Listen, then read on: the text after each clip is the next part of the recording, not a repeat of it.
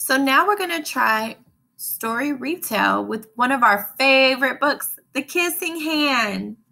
Do you guys remember reading The Kissing Hand? Good.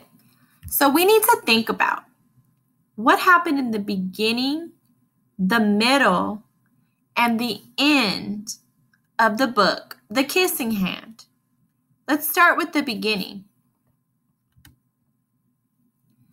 In the beginning, we know that our character was Chester and his mom. What happened in the beginning?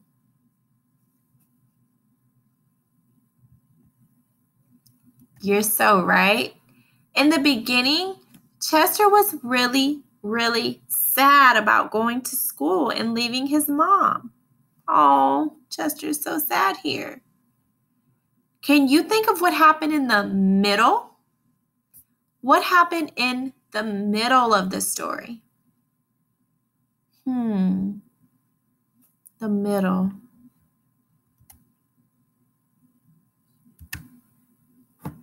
That's right.